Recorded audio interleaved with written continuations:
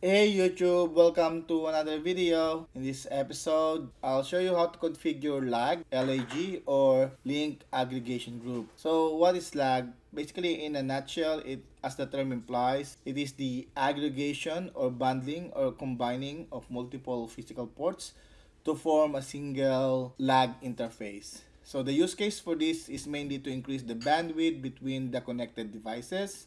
But another benefit is for failover and backup connectivity, and in this video I will show you how that is done. Okay, so one thing that I would like to emphasize is I just added this particular line in here to show you what I plan to do during the demonstration of this particular video. This is just a temporary uplink to demonstrate how lag works. You can see here that I have a D-Link device. I will use port 2 and 3 to configure the link aggregation protocol. So by combining these two 1 gigabit port, I will have a 2 gigabit uplink from D-Link to the switch. This will also serve as a failover or a backup line or uplink in case one of the link broke. I will still have full functionality and capability in uplink, although it's reduced to half performance by using another uplink. Okay, so this is the targeted uplink or physical connectivity from the SG2210MP TPLINK device to D-Link DGS 1100-08P managed switch. One thing I would like to emphasize as well is that I will use these two switches for demonstration purposes. Okay, these two switches are configured similarly, but there are a little bit difference with them. So ignore these two uplink in port 1. I use this so that I don't have to keep changing my IP whenever I'm connecting to Omada and then I'm connecting to these switches. It will not interfere with the demonstration purposes. So for the link aggregation configuration, these two and port 3 will be uplinked to these two cables in here that I have pre-connected here to the switch. So later on I'll just plug it there. So these two ports will have lag configured and these two ports will have lag configured. For this one, I believe I have 3 independent VLANs connected. That will be VLAN 60, 70, and 80, and I will show you how that one works. And the other one will be configured as a lag, but there's only one VLAN flowing into that single uplink. The purpose of the demonstration is to show you that for the lag, you can have multiple VLANs or you can have a single VLAN. For the demonstration purposes, I'm using port 2 to port 7. These port 1 and port 8 are of different VLANs. So before we head further in this video, I want to ask for your help that if you find this episode helpful and useful, please subscribe, like, and hit the notification bell to help the channel. For those who have already done so, thank you so much. Okay, so let's get on with the Omada console. Okay, so as you can see, I have the devices here, ER8411, SG2210MP, and EAP235. So we're not going to touch the router or the gateway as well as the access point. We're just going to worry about this particular switch as per our lab design. And it might be interesting for you to see how my D-Link switches are connected. Okay, I'm currently connected to this particular switch. As you can see, this is my PC here. I'm connected to port 8, and you can see that port 8 is currently in VLAN 1. So ignore VLAN 1 and ignore port 1 and port 8. I'm only using that for connectivity purposes so that I can connect to Omada while I'm also connected to these switches. But for demonstration purposes, we're going to use port 5, 6, and 7.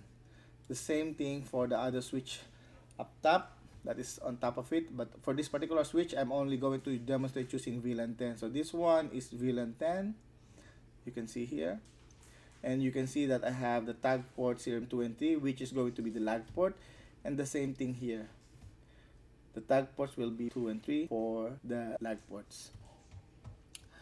Okay, so let me go back here to the switch. Let me go to the 2210MP. Let's see if I can show this. Yeah, you can see these ports in here.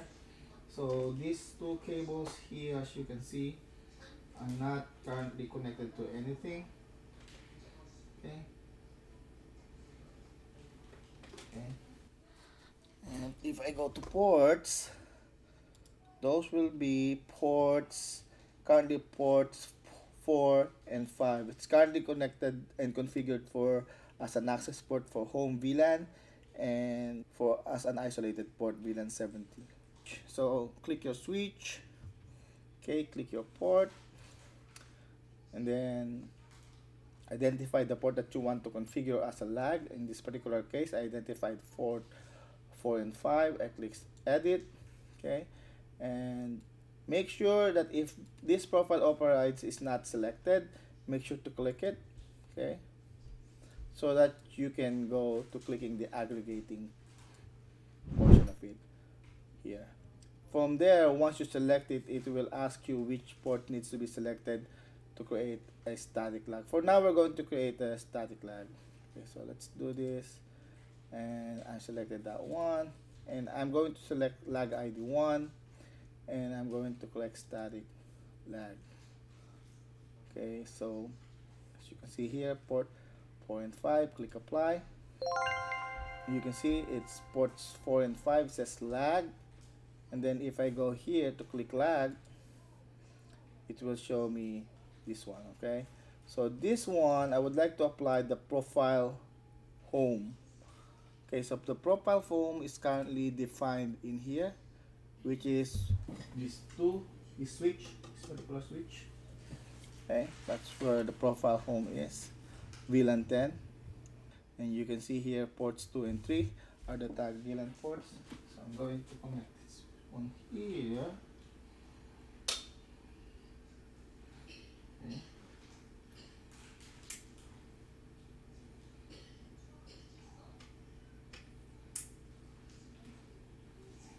Let me check my IP address. So currently I'm in the inner LAN. I'm in this 201 VLAN. I'm currently here. I'll show you. I'll ping google.com.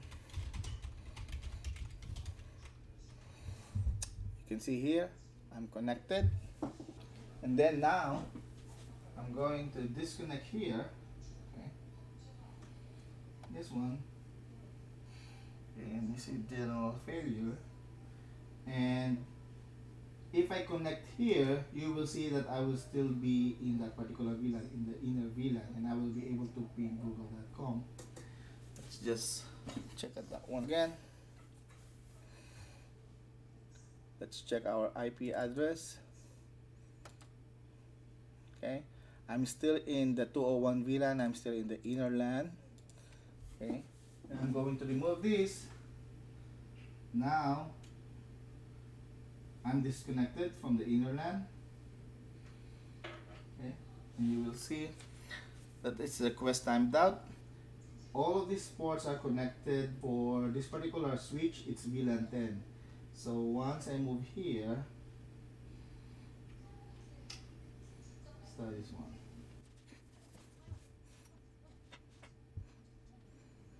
Okay, you can see here that I have reconnected here. You can see, and then my IP address should be coming from VLAN 10, coming from the outer LAN. You can see here, there you go, 192.168.10.101. Okay, and you can see here, because Ethernet 5, 6, and 7, so 2, 3, 4, 5, 6, and 7, so any ports from 5, 6, and 7 will be belonging to VLAN 10. And I will show you the failover scenario for this one. So this is not a loop, okay, so this is the aggregation. So it's now, I have a 2 gigabit uplink from D-Link switch to my TP-Link switch. Okay, so if I disconnect one cable from here,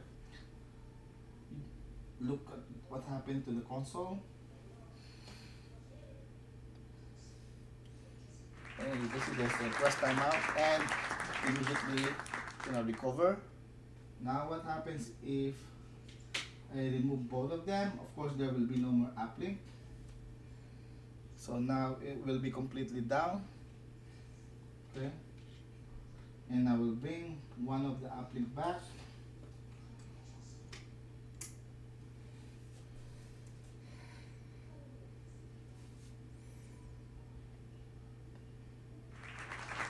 go, and I can just quickly put it back without any ill effect for the operation of this particular switch. And you will see that I will still have that IP address all the same. So I've demonstrated to you the link aggregation, the failover, and the automatic backup capability of LAN. Okay. And so let's see. So this one is just one VLAN. So I prefer this one to show you that it works for multiple VLAN as well. So let me go to the Omada switch, okay, and configure this profile. As you can see here, the profile here is like this, okay. So to prevent me from getting disconnected, I'll bring back my uplink here, okay. So I'll move back my PC back here, okay, and I'm going to disconnect this for the time being, okay, so that I can show you the other part of the demonstration. So let's see if I'm back online, and let's see if I'm back with my inner LAN IP. Yep, 201, I'm in the inner LAN IP. Okay, so let me refresh this link, go to 2210 MP again, then go to ports, and then go to lag. Again, like I said, this is currently configured for VLAN 10. That's why the IP that I'm getting is VLAN 10. So let's select multiple VLAN profile. So I'm selecting here VLAN 60, 70, and 80. Apply. Okay, so if I review what is that particular profile, I will go to wired networks, I will go to LAN, I will go to profile, okay. And this one was the profile that we were on originally for the first lag. If I click the view here, you can see here that it's the VLAN 10 home native and VLAN 10 home for the untagged. But for the VLAN 60, 70, and 80, if I go here, you can see this is the current profile that I have for the lag. Okay, you can see here I still have VLAN 1 in here. I could probably change it to a different one, but I'll keep it here. But I have tag 60, 70, and 80, which works just fine for our configuration. As you can see here, 60, 70, and 80 are all tagged ports, tagged VLAN in Ethernet 2 and 3, so that should be okay. So let's go back to the device. Let me make sure that I'm in the 60, 70, and 80. Can I look? Yep, it does show it in here. Okay, ports 4 or 5. Okay. So let me do that.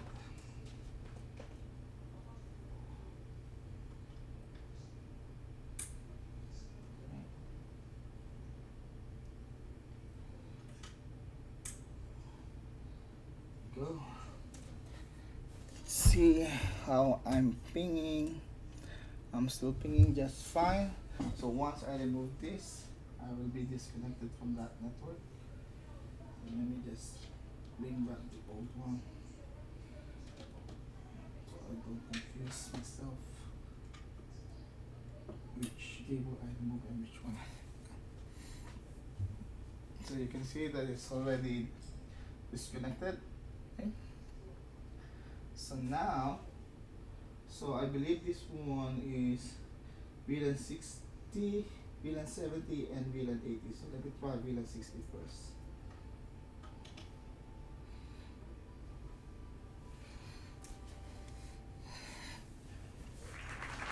So you can see that there is a reply. So let's check our IP. I'm in VLAN 60, as you can see here. Okay, so now I'll move to a different VLAN. There.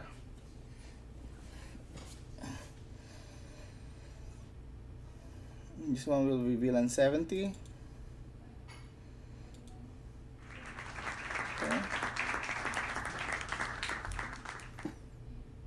And last but not the least, here, VLAN 80.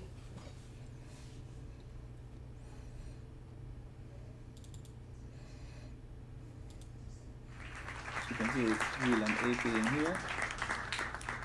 Okay. And just the same, it will have the same functionality. Okay. So this one seems to be the primary. Okay, so you can see there's a slight change in here. So let me remove this one and it will completely disconnect. Okay, and let me bring this one back up.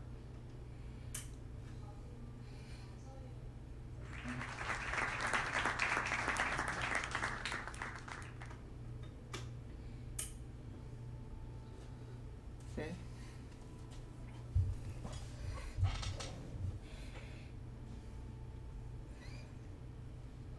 And so let me bring back here. And let's remove this one again. Let's do a final configuration again. Let's do it one more time.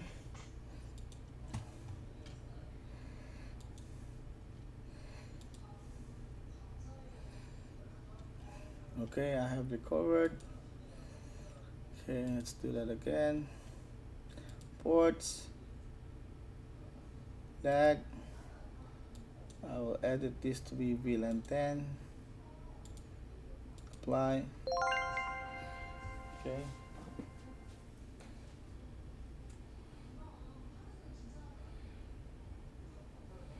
I'm going to do it fast this time around. I'm going to remove this. Remove this one. And now, like I said, 5, 6, and 7, they are all VLAN 10. As you can see here on the console, I'm currently disconnected at this time. So let's just check. So you can see I'm disconnected. But all these 3 ports will be VLAN 10. So if I connected it there,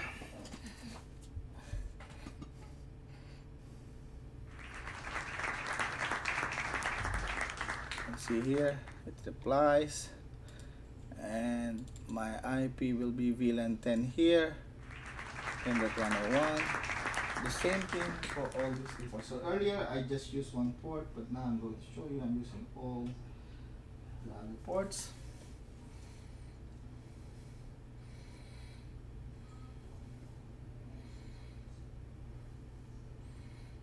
Okay, and let's check the IP. It should not change. 10.1. Last but not least, another one.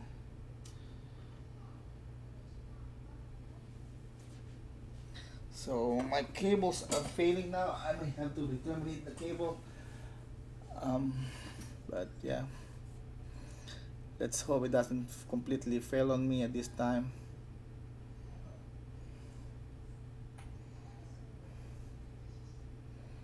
Come on.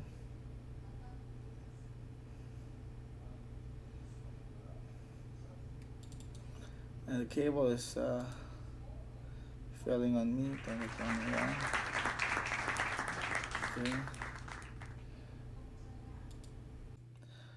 Okay, so I'm adding this part of the video because I missed covering this during the first recording. Previously, to check the status of lag, you have to go to the device, click ports, and then you can check the lag status here, or you can check the lag status here. But you can actually check it as well under Insights. So if you go to Insights, and you can check the status of your switch port by checking the switch status and check the mode of your port. You can see here, if it's a PO, it shows the wattage being supplied to that particular port, and for the lag, you can see it's aggregating. I think that's pretty much it for lag. Hope you learned something from this video. If you like it, please give it a like. Thanks again for watching my videos. Thank you and bye bye.